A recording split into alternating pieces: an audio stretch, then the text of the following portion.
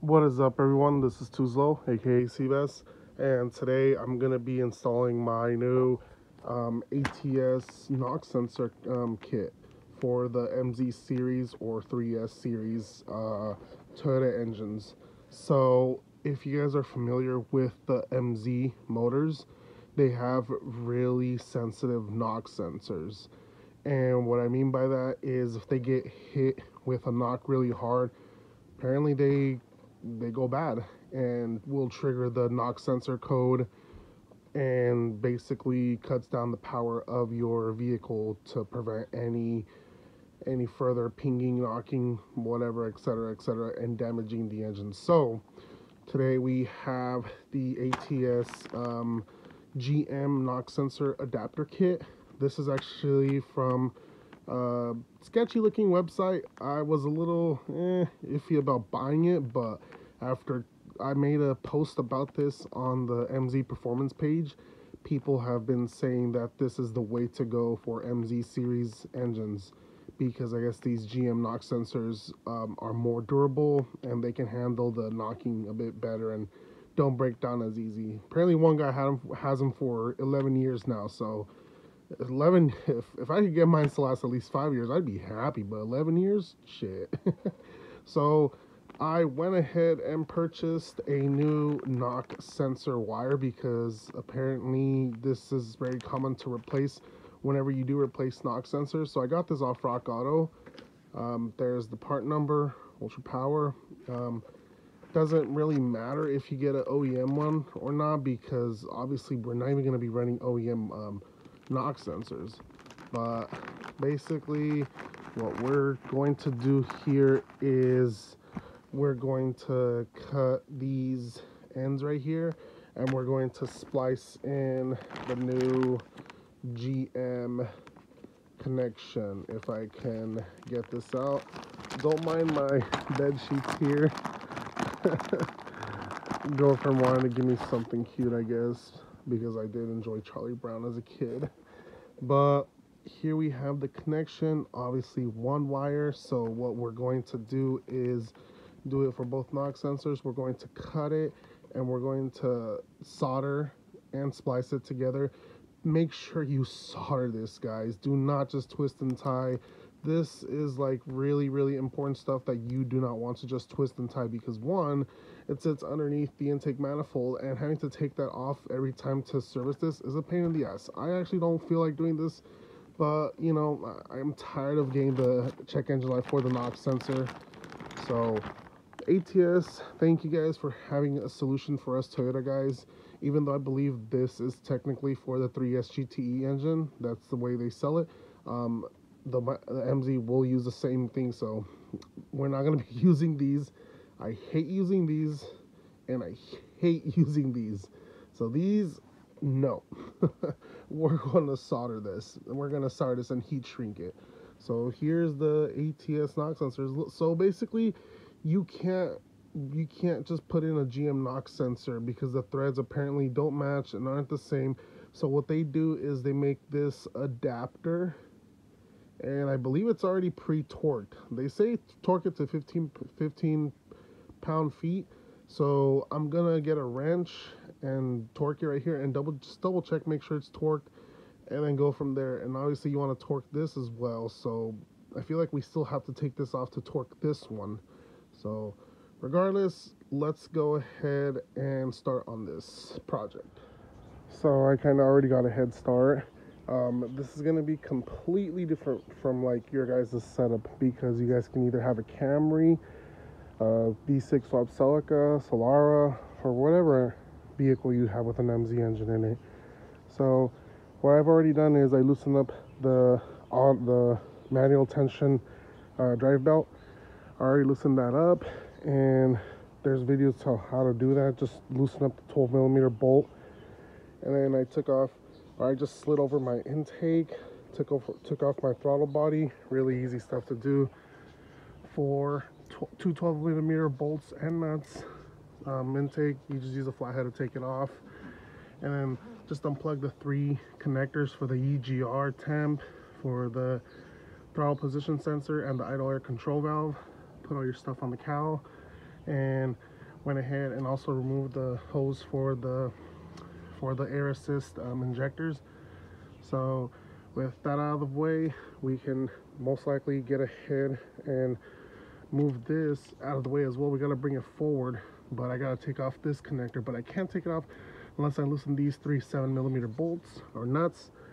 Then that whole piece should slide over and I'm able to take off the supercharger. And so there you have it. I got it all removed. You guys noticed that I didn't really do a step-by-step because this isn't really meant to be a step-by-step video. This isn't a how-to. This is me simply showing you guys what's out there and what can be used for our setups. Obviously, the OEM knock sensors don't do all that great of a job. So I'm gonna go ahead and remove them, but obviously guys, it's really simple. Once you remove the intake manifold or the supercharger, you have to remove your fuel rail line, move it over to the side. It's held on by 4 10mm bolts, and then it has the spacers over there. You can see them right here, the bolts and the spacers. Get those out of the way. Get the air injection assist for the fuel injectors out of the way, and then get this coolant line out of the way as well. And just make sure before you lift it up 100% completely, don't do it a lot, because then you might get water going into down the cylinder, and you're going to figure out a way of getting that out. So make sure before you put everything back together that there's no water in there, and try to cover this up, guys. Like, I just took this off, so I'm gonna go get something to cover this up so shit doesn't go down in there.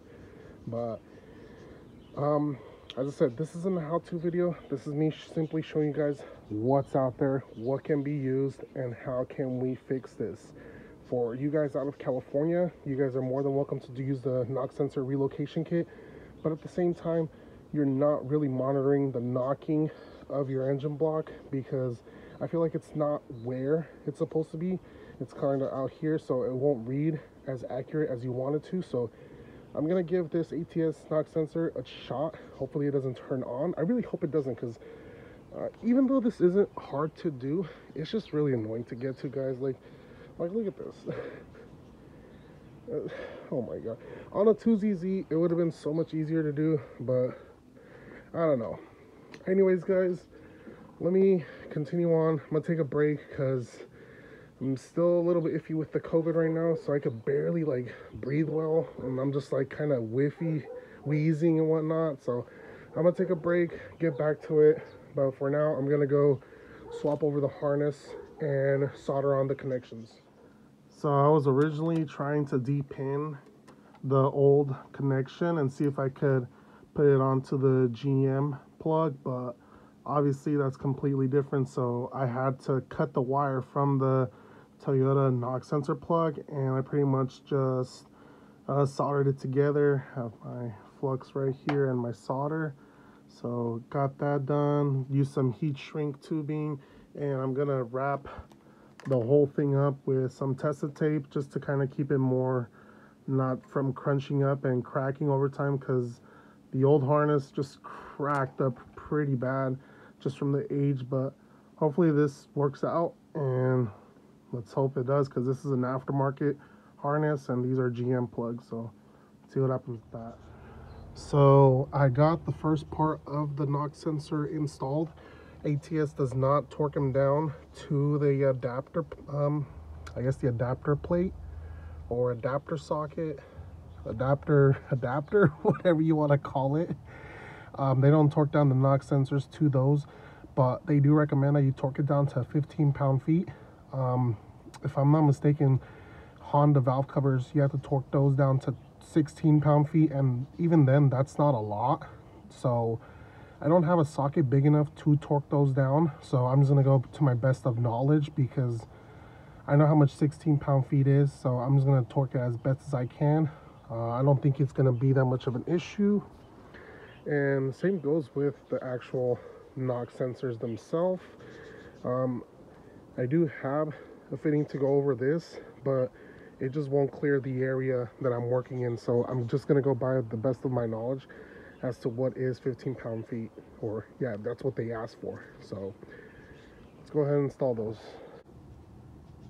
So there you have it, got those installed. and I'm gonna make sure to wire them up before I put this coolant line back in. So it doesn't seem like they went far in that much, but I did torque those down myself. Torque to Seabass spec, 15 inch-pound or 15 pound-feet. So let's go ahead and install our harness. Where did I leave that at? Oh, here it is. So there's our harness. That's how I went ahead and modified it. So let's go ahead and install it. So there you have it. It's installed. Made sure these are properly tight. Can't really do much here,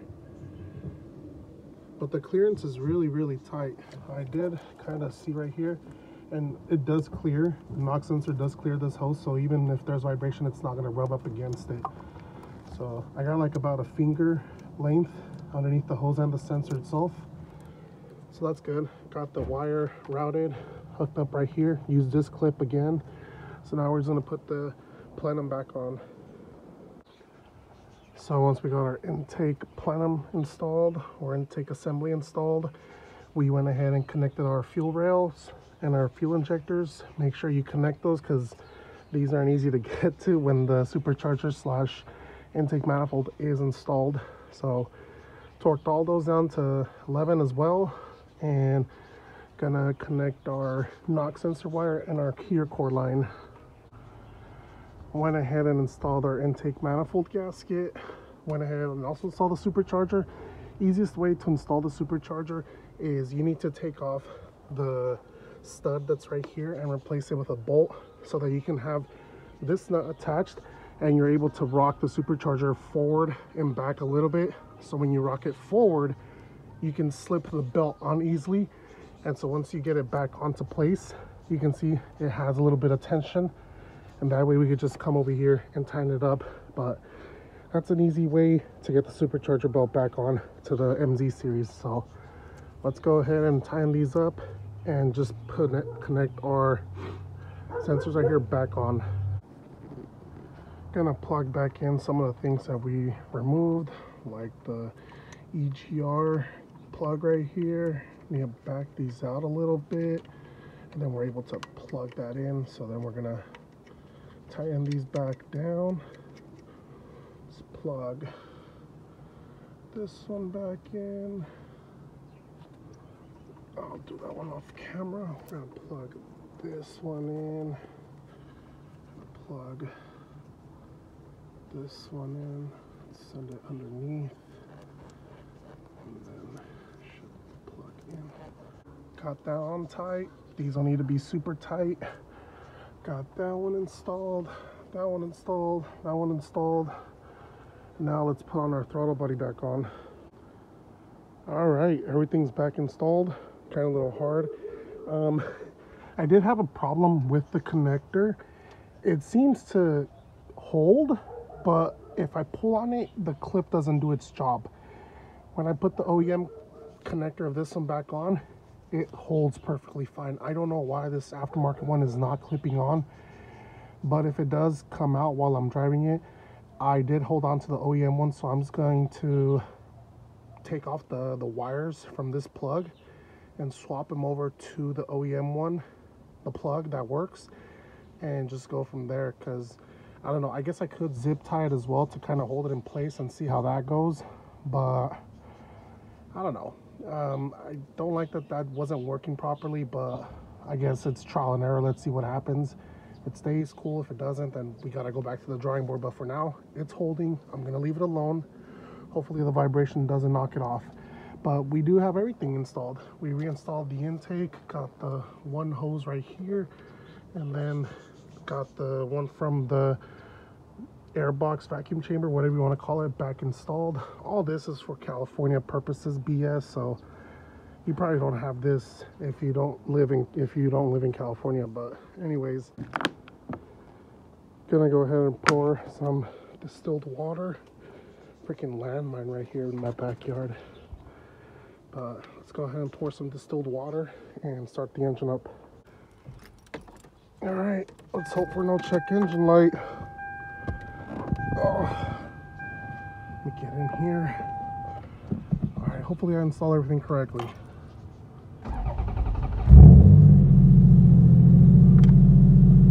Sounds like I did. Alright, got some readings right there. Let's go check out the belt.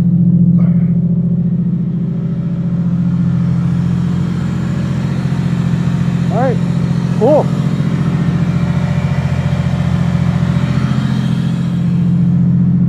I feel like if the ECU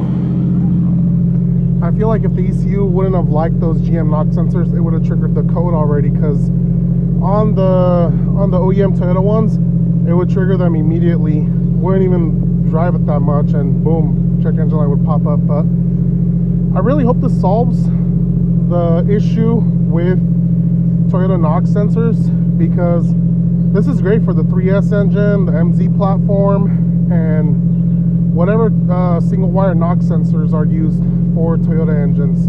So I'm gonna let it warm up for a bit and go from there. But probably not this video. I'll probably upload one later down the road, maybe like a year update as to if the knock sensor code ever came back on, and inform of you guys, because I don't feel like I'm gonna wait a whole year just to upload this video. I don't want to hold on to the files for a whole year. I'll just go ahead and upload it, and I'll upload another video. But if you guys are interested, just stick around and we'll go from there. Again, thank you guys for watching. Please make sure to like, subscribe, comment. More MZ content on the way, guys. As I said, I've been feeling kind of shitty. If you guys don't know what's going on with me right now, check out my building a 2004 Celica GTS video. Towards the end, I kind of explain a little bit as to what's going on in my life. But I might do a live stream sometime soon and inform of you guys when I can start talking a little bit better, because right now, I kid you not, like every 5 minutes I start coughing, because yeah, COVID hit me. It sucks. I am feeling a lot better now, guys.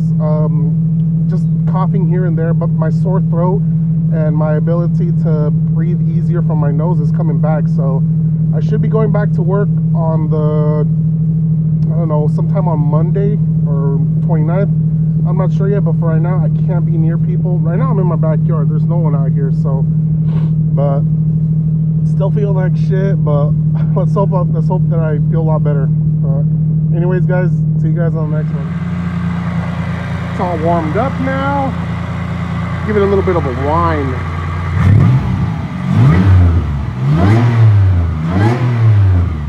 Woo! That never gets old, guys. That never gets old.